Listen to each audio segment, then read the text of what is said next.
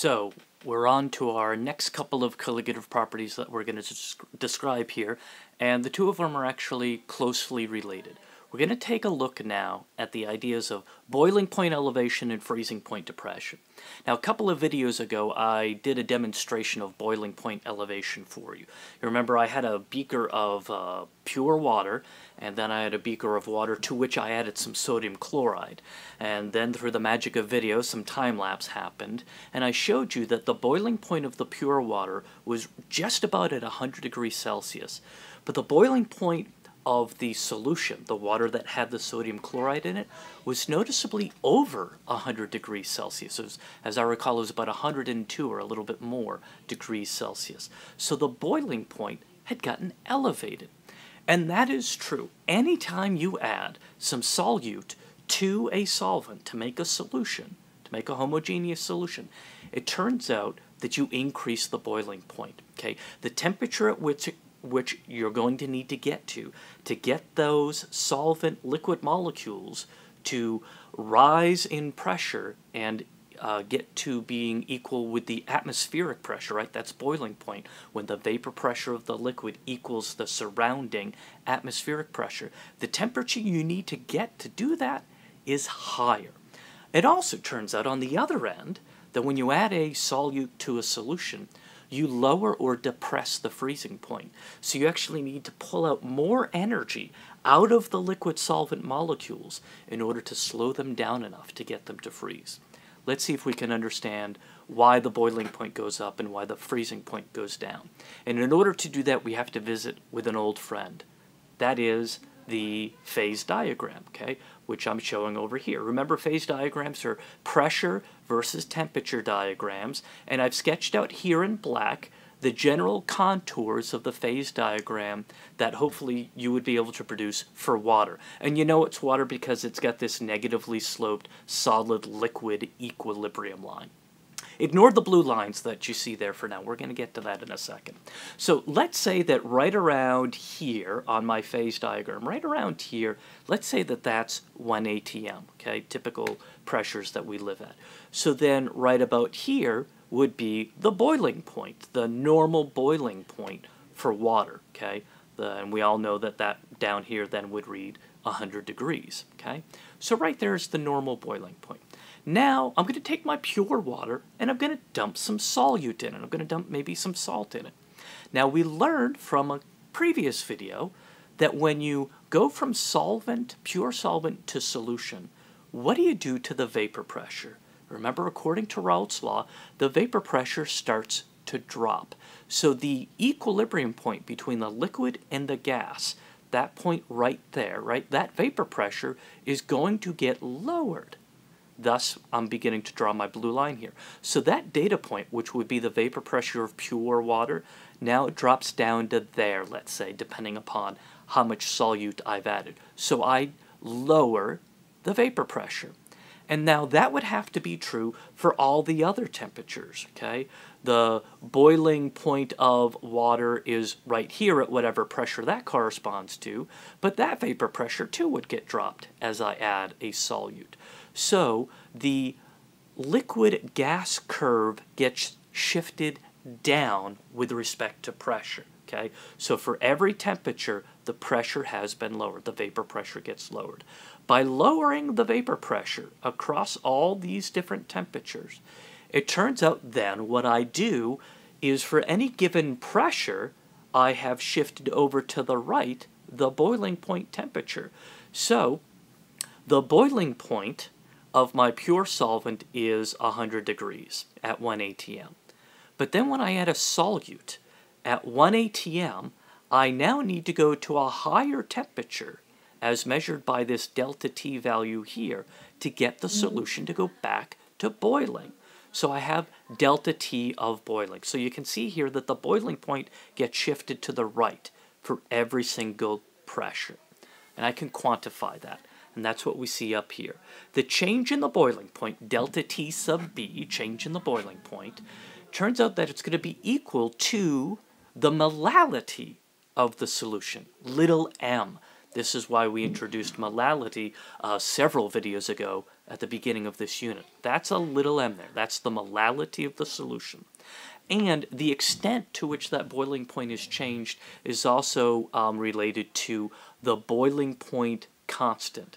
This is a property of the solvent.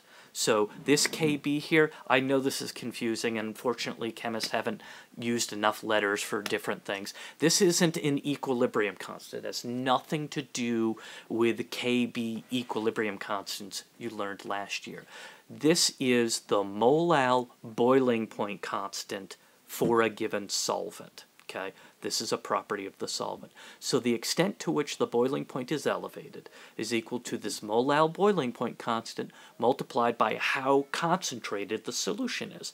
More solute in there, i.e. a greater value of molality, the larger the boiling point. It's also important to keep in mind that what we're calculating by doing this product here is only the change in the boiling point.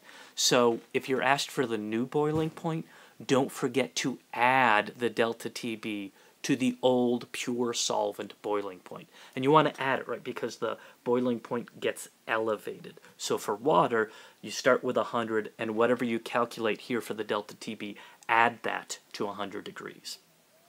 On the other end of the spectrum, freezing point depression. Now this one is a little trickier to try to rationalize. And it's best described with a rigorous analysis of thermodynamics, and we'll get into that later on. But I'm going to give you a little bit of a kind of a hand-wavy explanation.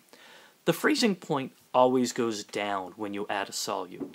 As I record this, it's kind of the middle of winter, and as you know, we've put a whole bunch of salt on the roads to make sure that ice doesn't form as easily. You need to go to a much lower temperature than 0 degrees Celsius before the water that's on the road is going to freeze over. So we like to depress the freezing point of water in the winter by salting the roads. So why is it that the freezing point will go down? Okay, it turns out the freezing point goes down for some detailed thermodynamic reasons, but here's one way to think about it. In order for a liquid to freeze, the water molecules, let's use water, the water molecules in the liquid phase are moving around. For them to freeze, they need to start forming intermolecular bonds with one another, right? Hydrogen bonds, LDF interactions, those kinds of things. So they need to form intermolecular interactions with each other. If there are solute particles in the system, the solute particles essentially get in the way of the water molecules from finding each other in forming these intermolecular forces. So instead of slowing the molecules down to one temperature to get them to find each other, what you actually have to do is slow them down even more, thus lowering the temperature even more. So you have to lower the temperature to get the water molecules to freeze with one another in the presence of solute particles that are sort of getting in the way. So it turns out that for any given pressure along our y-axis here, what you have to do to the temperature is you have to lower it. So we have a delta TF, okay, a change in the freezing point. And we can quantify this as well using a very similar equation. The change in the freezing point is equal to Kf little m, okay? I don't know if you can hear that in the background, but my kids are talking in the background. So little m here is molality, and Kf here is the molal freezing point constant. Again, I know it's capital K. You want to think equilibrium. It has nothing to do with equilibrium. This is the molal freezing point constant, and again, it's a property of the solvent. It's different than Kb, right? Water has a Kb value, and it has a different Kf value. So the extent to which the freezing point goes down is equal to Kf little m. And again, don't forget that when you do this product, you're calculating delta Tf, the change in the freezing point.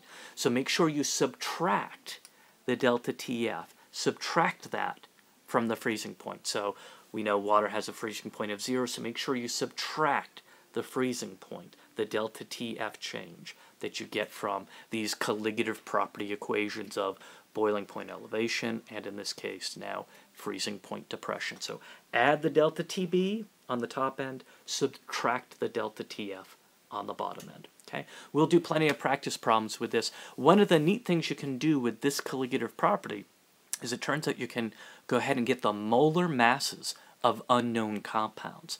So you have a known mass of some unknown compound that you dissolve in a solvent. And based upon how much the solvent's boiling point or freezing point changes, you can figure out how many moles of that unknown are there, and then you can go ahead and figure out the molar mass. So this is actually a pretty handy colligative property. It would allow us to do things like evaluate molar masses of unknown compounds. All right, so that's 2 more down. Next up, osmotic pressure.